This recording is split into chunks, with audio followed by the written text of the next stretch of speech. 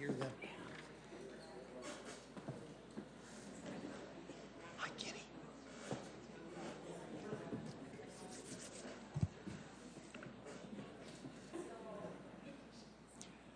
Oh, my arm is killing me. That isn't going to fit, Kermit.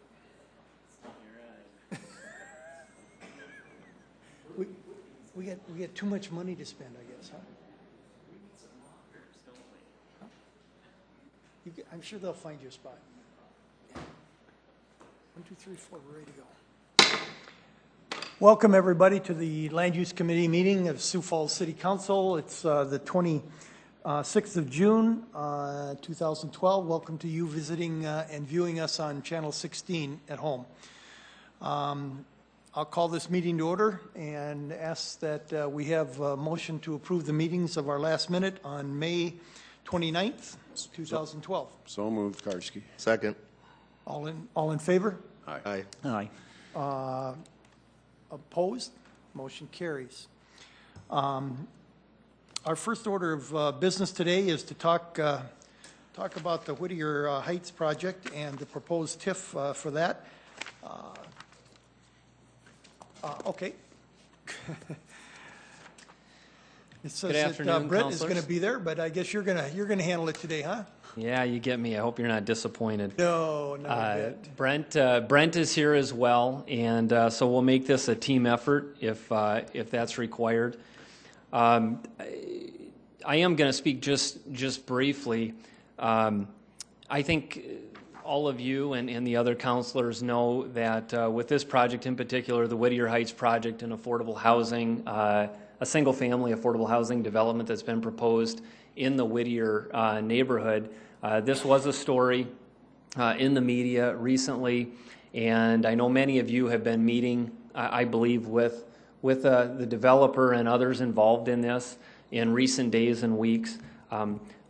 We've been working with Mr. Dunham and his folks on this project as far as talking to them about the potential and the concept and so forth for some time now, which is pretty typical for any type of project that comes forward where it's requesting a TIF or something to that effect. But we did feel, given the timing of where this project, proposed project is, the media story, that it would be, we thought it would be a good idea to bring it to this land use committee that we knew was meeting at the end of the month here. And very candidly, I think, as you know, we've been approving more TIFs the last couple of years for a variety of reasons, and we continue to get requests for TIFs, and I see some of that continuing. And I believe it may be a good practice for us to bring these TIF requests and these potential TIF projects to this committee. If this is committee of choice, maybe it's a fiscal committee, but we thought land use was more appropriate. Maybe this is a good idea to bring these to a committee first as they go through the process. I don't know that we've done that with a previous TIF, but I do think it may be a good idea. So what you're going to hear today is Adam Roach in our office is going to give just a very brief presentation where he's going to hit the highlights of what we know today about this proposed project. And then we're going to transition from there to Todd Meyer-Henry, I believe, and possibly Don Dunham and his folks to go into more detail about the project, and then to answer any questions. And so, again, myself, Brent O'Neill from our office, Adam, and the developers, the developer team are here to answer any questions you have. So with that, I'm going to go ahead and let Adam get started here. Thank you, Darren. Good evening, Councilman, Mr. Jorgensen. Today we're going to discuss the Whittier Heights project proposal for TIF number 16. The subject property is located off North Cliff Avenue and East 1st Street. A few of the project details: it's a proposed 80-unit rent-to-own housing subdivision. Total approximate cost is about $12 million, with a projected annual taxes of $170,000 a year. The developer is requesting city assistance in two forms. The first form is TIF of course. The developer is requesting $1.85 million in tax increment over 15 years, basically for site work due to the blightedness defined by state statute. And the purpose of this is basically leveling the playing field for this site versus those of green fields that are on the outskirts of town that are a bit more easy to develop. A few of the elements of the TIF, of course, is for blight removal. It's an underutilized 29-acre parcel of land in the core. It's been vacant for several years. It used to have some sort of packing plant on it, and it has recently been used by Carlson Construction for debris. The site needs. The site has some pretty challenging topography issues. It ranges about 70 feet from, 1,360 feet to 1,430 feet at different places within the proposed development. If you were to take a walk out there, it's very, very challenging. Some improvements include there would be a bit of connectivity to the south, the neighborhood that's adjacent to the south there, and also to the east there. At the bottom there, you see the proposed development, and you can see the access on the south end and also on the east end into the Leaders Park addition. The second form of city assistance that the developer is requesting is a concerted plan, and a concerted plan is being drafted. It's basically a plan that identifies targeted areas for redevelopment, and the plan must also state a housing need. The plan also acts as a guideline for development to enhance different features of it, and this can include the design of the homes, required street trees, required green space, and connectivity, and those types of things. At this time, I'd like to welcome Todd Meyer-Henry, representing Dunham Companies, to further explain the project and the scope, and after that, we'll answer any questions you may have. Thank you. Thank you. Welcome, Mr. Meyer-Henry. It's good to be here. This property, if you look at it, and I've thought about this a lot, the property, the last time dirt has actually been moved was probably in the 1880s when the two railroads came through and basically isolated this piece of property. And the reason it hasn't developed the 30.32 acres inside Sioux Falls is because of the drop in elevation, which made it difficult, and I think the access along cliff, which is very narrow. And those two items combined did not promote any development in that area. In addition to that, there's probably unknown difficulties once you start digging up the ground around the falls. We run into granite, which increases the cost, as we found in the CNA project, and Sharapa both ran into those types of issues. So this project will not be developed but for the assistance of South Dakota Housing and but for a TIF incentive which is provided by the city. Tax increment, as you know, is a process where first notice is published. It goes in front of the Planning Commission. The Planning Commission recommends creation to the governing body, sends it to the governing body at the regular hearing when it's on the agenda. It's up to the discretion of the governing body to create the TIF. And they can, at that time, create the TIF and approve a plan that may be before them, or at a later date, approve the plan. In this project, consists of 80 rent-to-own homes. Will be in the range of $138,000 to $162,000. The purchase price at the end of 15 years will be $105,000 to $110,000. But again, you have to remember that is dollars 15 years from now. So if you present value that to today's dollars, if an owner could put away $75,000 to $77,000 today, they could buy that home. So we're really not talking about a purchase price of $110,000 or $105,000. We're really talking about a purchase price today of $75,000 to $77,000. The tax increment would be used to put in the infrastructure or assist in putting in the infrastructure and handle the difficulties of developing this site. And I know I've talked to a number of you, so I think I should just open it up for any questions that have come up after this fact, and I or Don could answer those. Okay, thank you. You might as well wait right there. We'll see if there's any questions from the committee.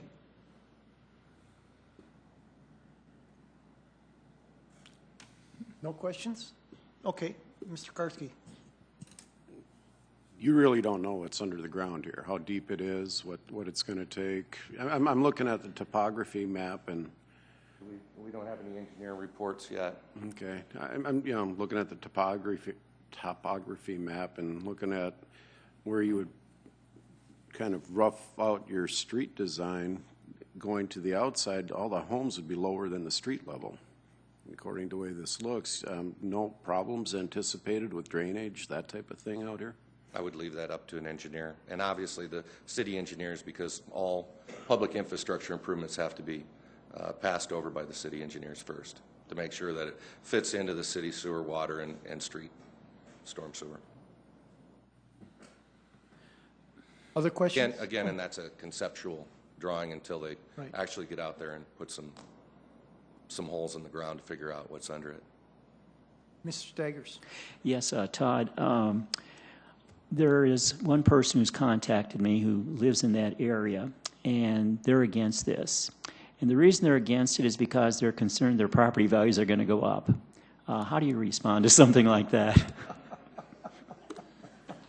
I don't know if I can on that one. Yeah, Well, this person was very, very concerned about that. But. Well, I would respond that even though property values may go up, that doesn't necessarily mean that their assessed valuation for taxation would go up. Right. It takes a little more than just some new housing in a next neighborhood to increase your house value.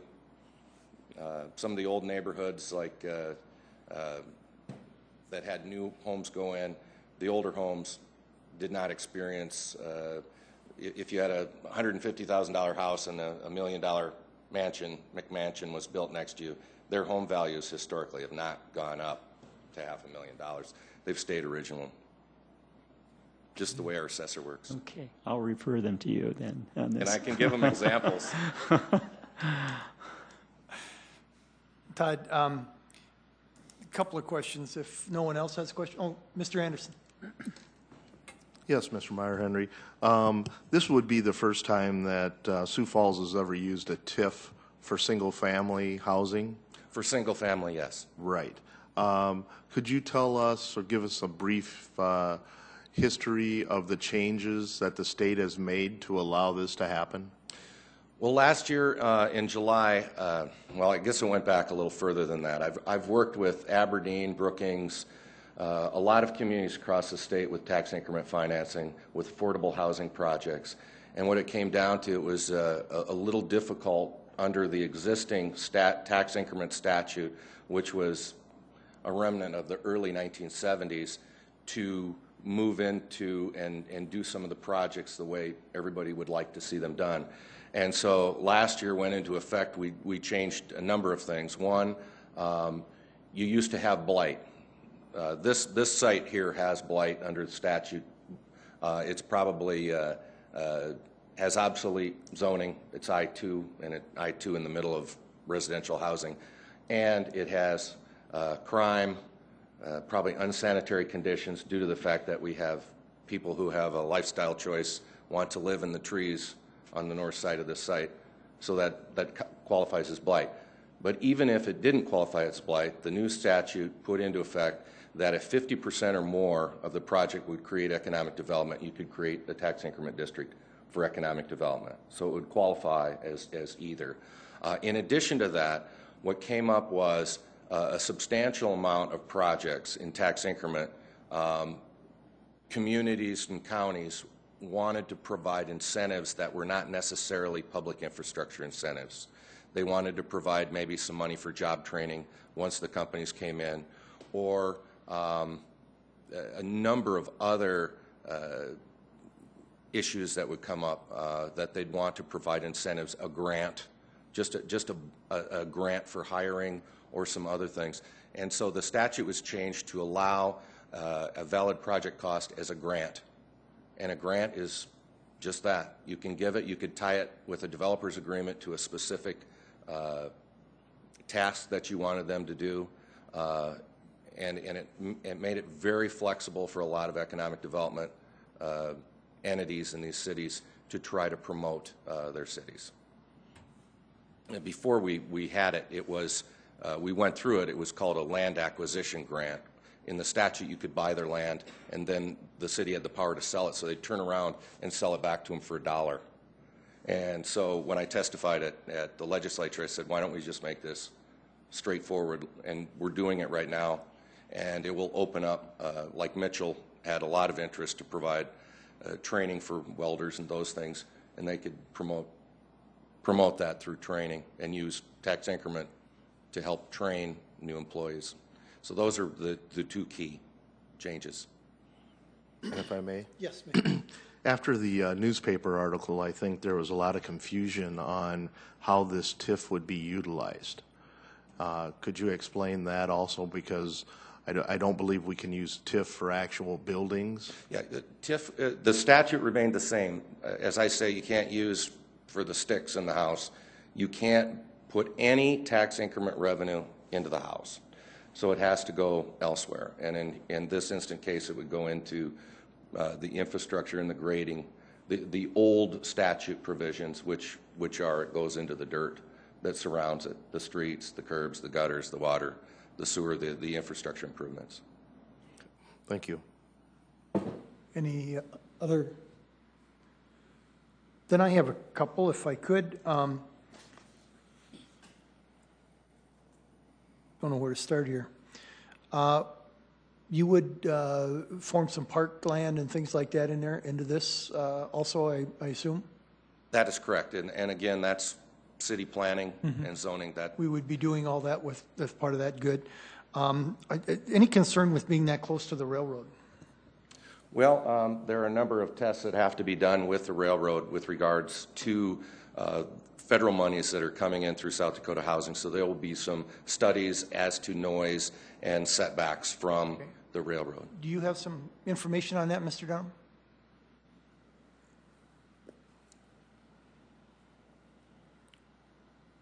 Thank you, Don Dunham. Commissioner Rolfing, I would just, or Councilman, I would just prefer, if 65 decibels is the max that you can get. The one benefit of this site is because we don't have any horns or whistles from the train, which usually are the loudest part about the train. And so that's one thing. But if there is more than a 65 decibel rating, we can either do two things. We can mitigate it with fences, trees, berms, that sort of thing, or we can build the house 85 feet, I think, from the back of the house to the edge of the railroad track. Nothing to do with right-of-ways or lot lines. It's the distance between the actual train track and the back of the house. And so we actually have got another layout. It doesn't look exactly like this because it looks a little goofier, but where we can move that away from the track. So we think we're in good shape on that. Good. But it's about $4,000 for a decibels deal. Unless we got our TIF approved, we didn't want to spend the $4,000. Since Mike Cooper bought this project to us a year and a half ago, we've been struggling to get to this point. Just stay there. I have a couple other for you. Because I kind of like this concept because we're taking a blighted area as I've seen. And probably a very beautiful part of Sioux Falls if you look at the trees that are back in there. Yeah. And you could see a nice little concept going in back in there. But I would like to know a couple of things about this rent to own. What's the rent going to be? Well, that's determined by South Dakota Housing Authority and the fair market rent by the low-income housing office in Sioux Falls. So that's dictated to us. And normally, though, we have 3 of these projects like this now that we've done over the last 15 years. And the one that got the most notoriety was Homestead Trails, which is like a mile east of this. And believe it or not, that was it's hard to believe it was 16 or 17 years ago. But now we're selling them, and we've got 29 of the 32 sold, and the other ones is just a matter of getting them the paperwork done, and they're all going to be sold. But and we sold those for $60,000 a house. Like Todd was saying, over years of time, that's a great value. Most of those homes are appraising between $120,000 and $150,000. Just to give you a reference on that. Then the other question I had down here is, are they being sold to the original owners? Well, absolutely, but if the original owner moves out, because during that $8,000 tax credit deal of President Obama's 2 or 3 years ago, a lot of people didn't want to wait for their home, so they went out and bought homes with that $8,000 tax credit. And also, if you're in the inner city, you can get up to $5,000 or $6,000 from the Community Development Office. So they were picking up for it, and that's a zero-interest deferred grant to the buyer until they sell the property. So, I mean, those were nice boosts to people who wanted to live in the inner city. But anyway, the point I was going to make is that I think that you got to live there 5 years total, or you do have a recapture. In other words, if you bought, and we've sold a couple of them when the people weren't living there, and they know they've got to live there for 5 years, or they've got to pay a recapture when they sell it. It stops people from trying to invest, you know. But Okay. again, there's tough requirements to qualify. But I think it's at the 15-year, it's whoever's leasing it has the option. As the option. But if Right. somebody's living, if somebody bought it from somebody else and they live there 5 years, they can then get this, in that deal, the $60,000 deal. Absolutely. Okay, good. That's what I wanted to know. Okay, then it's, I brought up some more questions. Councilor Anderson. Also, there's been some questions on the size of the homes, the number of bathrooms, bedrooms, things like that. Could you comment on how that's dictated also? Yes, that's dictated to us by South Dakota Housing Authority and the program. We don't have any control. If, in other words, you have to have a minimum of 3 bedrooms and you have to have 2 bathrooms. I mean, that's just the rules. But again, we didn't actually create this program 15, 16 years ago when we started Homestead Trails. We actually took this program from I think it was in Idaho, where is the only rent-own program that had been done in the United States. But South Dakota, and I'm getting a little bit off track, but South Dakota Housing Authority agrees. This is the best housing alternative for a young family. And I also would like to make this comment that right now, most our demographic set, you know, the most prevalent person is a single woman with 2 or 3 or 4 children. I mean, that's the people that are renting these. Okay. And South Dakota Housing has been experimenting with tax increment and affordable housing. I was just in Coleman, I think I mentioned with some of the meetings. Coleman created a tax increment district for affordable housing so people could move into community. I was actually there on a water project last night, and I brought it up and asked them about how their project went, and they did fill them up. So, I mean, if a community like Coleman can fill the lots up, they used it a little differently, and South Dakota Housing's done it in Brookings too. Those all filled up because Brookings was short of affordable housing. All around this range it costs to build quote-unquote affordable housing. And the only thing, we would not need this TIF if we could qualify for the 9% tax credits. We're asking for the 4% tax credits because all the 9% are controlled by Citibank, the Catholic Church, Costello's, and all those nonprofits that are being formed in most of these middle cities across South Dakota. So with that, we'll never get approval, and South Dakota Housing Authority tells us we'll never get approval. So that's why we tried to come up with a program. We've met with Mark Lousing, the South Dakota Housing Authority person, a couple of times, and we've came up with a bond program that they can take us through with the 4% tax credits.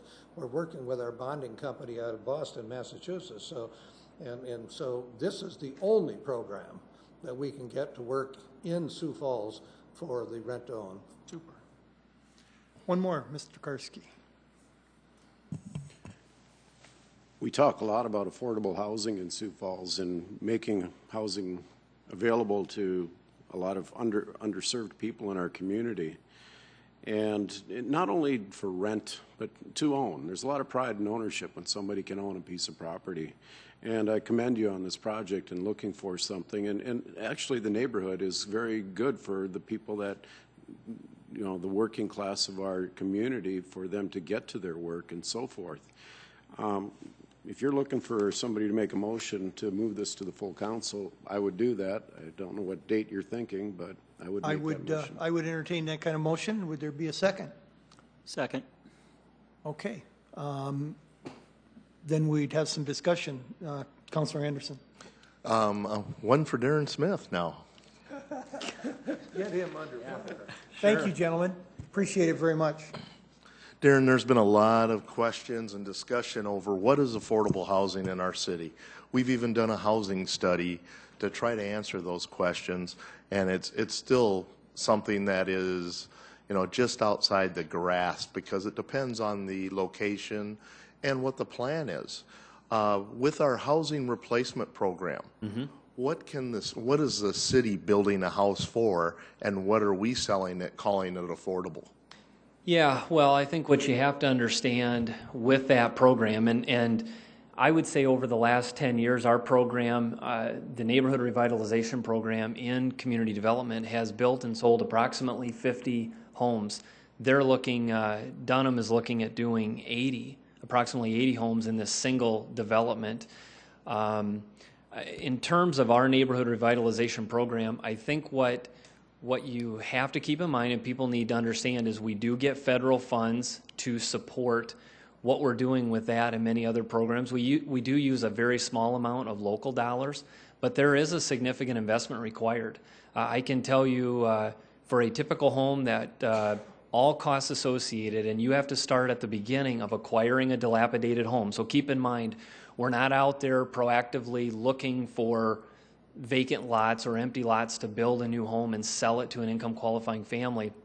We first start by searching for dilapidated and oftentimes condemned homes that are really bringing a neighborhood down, have the potential to become a cancer in a neighborhood that we know spreads. Those are what we're looking for. We will acquire those properties as cheaply as we can, and we do get them very reasonably oftentimes. We will maintain that site for as much as 1 or 2 years. There are costs associated with that. Then we will build a home, including a basement. They'll be reasonably sized, oftentimes around 1,200 square feet, give or take, with an unfinished basement. When it's all said and done, typically we'll have between $150,000 to $175,000 in a home. And we have a policy, we will not sell our homes for more than $120,000 for a few reasons. One, because they are for income qualifying individuals. Some of that is driven by the federal rules and other rules with the dollars we use. And again, we want them to be within reach of income qualifying families, which is typically 80% of the median family value or less. So you can look at the gap. You can see what that gap is, and it is somewhat significant, but that's the investment you make. And the alternative is to do nothing. And I would argue that if you do nothing, you'll spend the same amount of money, probably a lot more, but you'll spend it instead of in preventive measures, which is what we engage in, you'll spend it in treatment, treating the cancers. You'll be spending a lot more in code enforcement, and those activities. You'll spend the money. This is one of those classic prevention versus treatment issues, I think. So the city will incur those costs and make those investments, but you'll be treating with code enforcement and other things instead of prevention and revitalizing neighborhoods. If I could, just one other thing I would add quickly on this, and I think you guys know this. At the end of the day, with this as a TIF, so removing the other elements, as a TIF, we've started to see these, some of the TIF requests in these projects are not your classic cookie-cutter TIFs that maybe we've seen in years past where they've all been pretty straightforward and all been downtown. And I think it is important. Things have changed clearly, and we're going to see with some TIF requests that I think are potentially on the horizon that are like this one, unique. I would also say the last one that was approved, the Sanford Sports Complex, was unique. So at the end of the day, these are policy decisions. As Todd Meyer-Henry said, with many of these, it really isn't a question of do they qualify in terms of state law. That's our job to make sure you folks know all those things, and obviously we never support something that is not in compliance with the statutes with TIF. But these really are policy decisions. You are talking in this case about an area that is, blight is a very broad, has a very broad and subjective definition. But I think you can make an argument it is a blighted property. There are extraordinary costs with grading this site. As far as the but-for in area developing, With this one, it hasn't developed for decades. So you could certainly make the case. Now, having said that, I also want to say the flip side of that is we have not done a TIF in Sioux Falls, to the best of my knowledge, for single-family residential. We have not been in the habit of approving TIFs outside of those defined downtown boundaries. Now, we have recently in the last 1 to 2 years, a couple. But this would be outside those boundaries, but yet in the core and in Whittier neighborhood, which I think a past city council has said Whittier and Pettigrew would be neighborhoods they would consider TIF projects for. So you'll have to wrestle with these as they make their way through the process. And I think there will be more to come. Thank you. In typical Darren fashion, he answered that first question elongated. Sorry, I'm I trying to think be he said- informative. I think he said about 120,000 Was the sale price? was the sale price? But what's Yeah. the price? Yes. What, Darren? Yes. The price to build again? Well, you have to have all to build. Just give me an average Actually, price. building is approximately 120,000. So we will build them and sell them for typically about the same amount. That's money in, money out. Where we have to make the investment is in acquiring the dilapidated property, maintaining it for 1 or 2 years, and all those associated site costs. And that's where I think there are some misunderstandings. Councilor Staggers. Yeah, Darren, just to clarify, the 50 houses that the city has been involved in, we've lost money on every one of them. Well, I would say we've made investments in the neighborhood in each of those projects. That goes back to the conversation we had earlier. What one will call a loss, others will call an investment. Most people who invest money, if they lose money, it's a bad investment. So Well, we've had 50 bad investments. I think, well, Councilor Staggers, you have to understand, I think that's how the for-profit world would look at it. We're not the private sector. And again, I'd tell you, and I mean this very, very respectfully, my personal opinion is that to look at those as losses is truly a short-sighted view, because you will spend those dollars. You will. Taxpayers will. But you'll spend it on the back end treating cancers in neighborhoods. And I think it's a lot more expensive, and you have rundown neighborhoods instead of being preventive. Over here, Mr. Karski. I'm just doing some math here, and I think you said 50 homes over the Yeah, last 2 years? approximately. Yep, Okay. over the last 10, And give or if take. we invested 50,000 Yep. per home times 50, that's $2.5 million. The cost for this TIF, I believe, is about $1.7 million over so many years, and we're getting 80 homes. It seems to be pretty good math and a very good investment. Yep. Yeah, and that's one of the things that we're looking at with our program is not only how we've done it historically, how we want to do it going forward, and these types of public-private partnerships as a different way to do it. Yeah. Councilor Anderson. Yeah, just a response to Councilman Staggers too. I think we have to take a look at these 50 homes or the 80 homes as an investment in our older neighborhoods, something I have pushed since I become a councilman. We take a look at our older neighborhoods and we want to make sure that we keep them at a certain level, or actually try to rebuild those neighborhoods so that we don't lose them. Then the cost of losing a neighborhood could be 10 times the amount of just investing in these older neighborhoods. So I think that our housing replacement program has been an investment in our older neighborhoods and has shown that when a new replacement house is put on a block, you come back 6 months later, you'll see that whole block brightened, you know, improvements made. So I see that as an investment in our older neighborhoods. Yeah, if I could kind of respond. Yes, I think Mr. most of this is what we're talking about here is just simply anecdotal information. There's no studies. It's hoped that we're really improving the city by losing all this money on these 50 houses, but we really don't know. We have a motion on the floor to bring this to the full, TIF to the full council. I would, the first time we can bring that is July 10th. I would ask for a vote. All in favor? Aye. Aye. Aye. All opposed? Motion carries. And I thank you very much, all of you. Thank you. We have one more agenda item, and that is to talk about thank you, Tamara. All of you in the meeting in Carnegie today, I would urge you to, or ask you, to sign in before you leave today, and make sure that you do sign in so that we know who is here. And well, that's just what we do here. So if you do have something to say, or we are talking to you, we know who has talked, etc.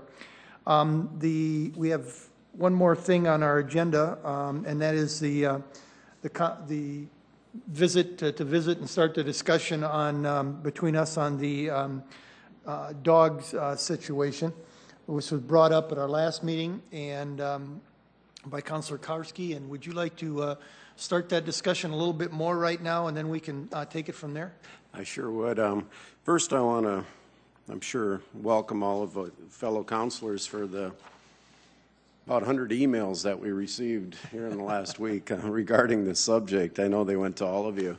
And the emails address both sides of the issue, and most people were very informative. And while I probably haven't changed my thought about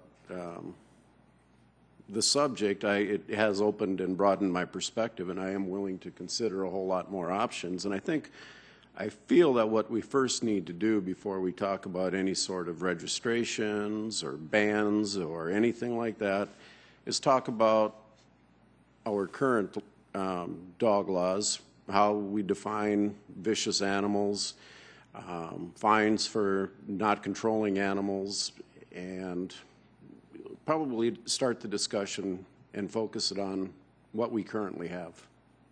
I would agree wholeheartedly. And Councilor Staggers. Yeah, I guess I'm wondering where's the problem we have.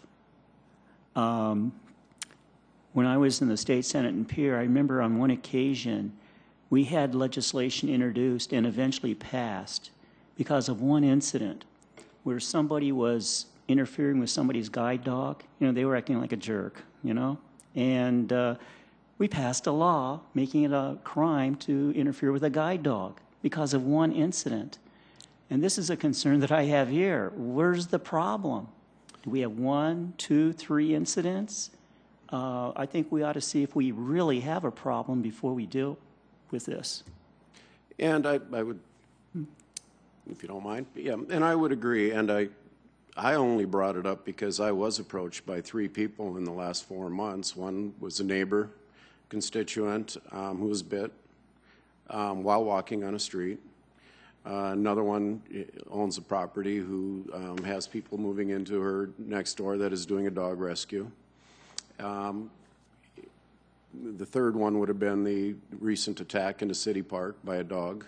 And there's a difference between a dog bite and an attack. And we've seen this come up quite several times over the years. And if we have dogs, I'm going to probably change the way I word that. If we have people who aren't controlling their animals and other people getting hurt because of it, a little bit of a pun here, we need to put a little more teeth into the laws that we have to control animals. So that's where I would like to go with this, and I think that's the purpose of our committee here. Yep.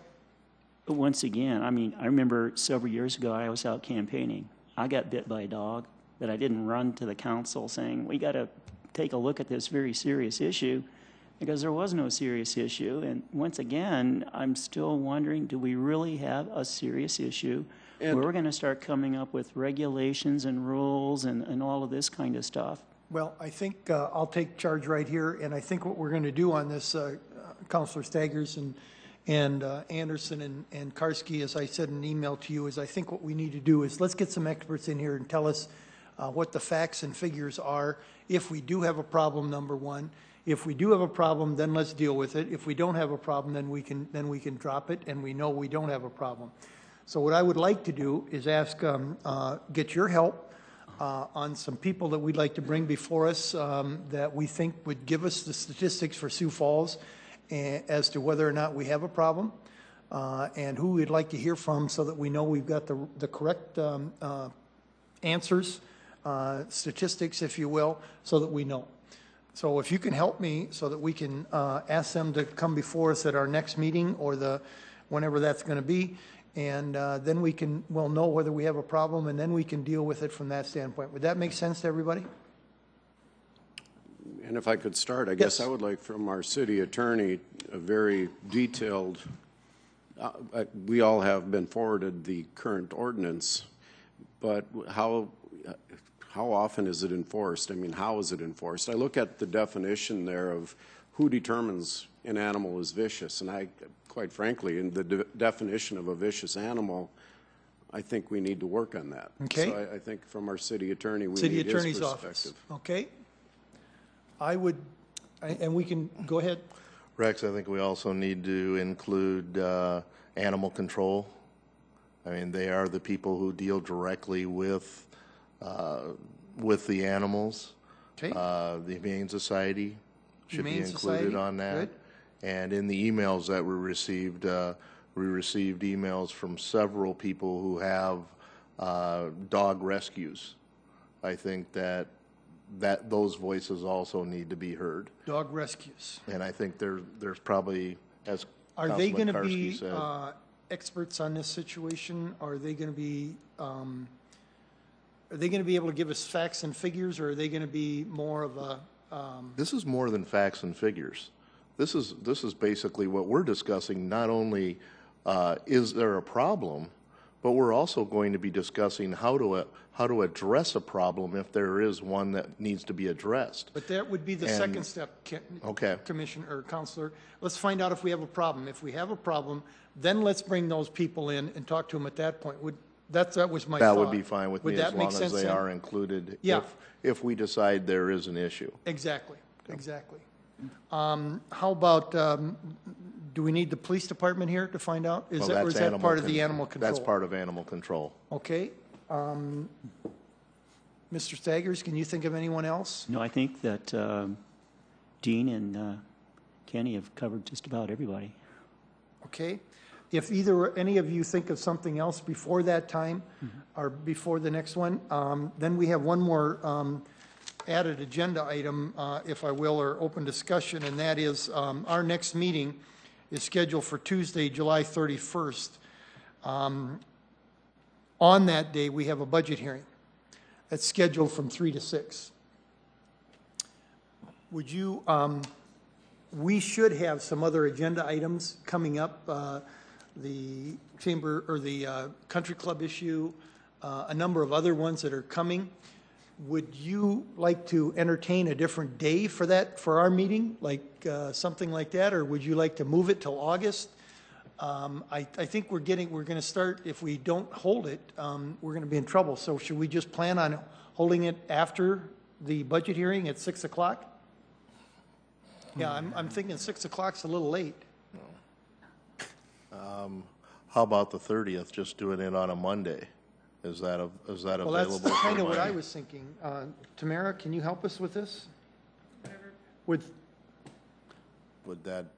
Whatever the committee decides. Well, let's go at 7 o'clock in the morning then on. Denise will be here. Denise will be here. Monday, July 30th, would that be a problem for any of the other council members? Is that a problem for? Not at this time, it's not. Okay, then I'll move the Land Use Committee to Monday, the 30th at, should we meet at 4? At the regular time, 4 o'clock at this time, here in the council chambers? Do I hear anything from our legislative research? Okay. We will do that, and we will try to get the people that we have on our agenda or on our list here, a city attorney person to talk about the ordinance and definition, animal control person, and someone from the Humane Society be in front of us at that time along with our other agenda items. Councilor Staggers was first. Mr. Chair, I was just wondering if there's any suggestions from the audience as far as people we might have come in. Okay, hold on 1 minute. Go ahead.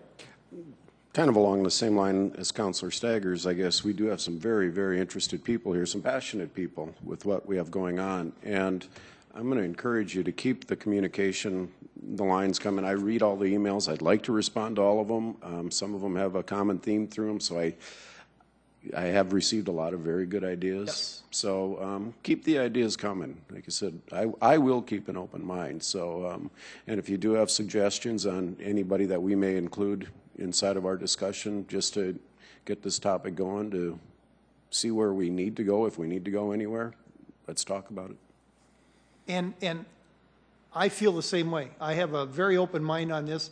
I've had some really good emails, and I try to get back on all of them. What I will entertain right now is if you have someone else you think should be incorporated into our list of people that we should listen to, I will entertain that telling us who that person should be, and we'll entertain that. But that's all. The reason I'm doing it this way, folks, is because we could listen to hours and hours of testimony. Let's get we need the facts first, and then we'll see the rest. And I'm seeing people shake their heads yes out there, so I appreciate your willingness to go along with us on this. Are there any other, if someone would like to come up and think there's somebody else that we should be talking to at our meeting in July, please identify yourself and give us who that is and why. Just a quick A name? Corey Beatty, and I'm the Executive Director of the Sioux Falls Humane Society. I just wanted to bring forth to the council that I'd like to have these other people that are interested. We can have a meeting up at the Humane Society for any and all comments if they like, and I would be open to that if that's what you approve, and then we can kind of get everybody that we would think would be involved, and then maybe bring it forth to you as a leader. Or you may send me an email. Okay. And we could bring it that way. This Thank maybe you. be a stopping point at the fine. Humane Society. Super. Okay, thank you. Thank you. Okay. Just one other thing, if Mr. I could Anderson. just make a brief comment, especially to the people here in the crowd, that I understand your concerns, and I just want to let you know that thank you for the emails again. And I also, for a very long time, owned an animal that would probably be on this list. I had a wolf hybrid for 15 years, and I actually helped raise his parents. So I understand the concerns, and we will get this worked out. I think it's something that, you know, with your involvement, we will come up with something if there is a problem. Thank you. Very well put, Councilor Anderson. Anything else for the good of the committee? I will adjourn the committee then.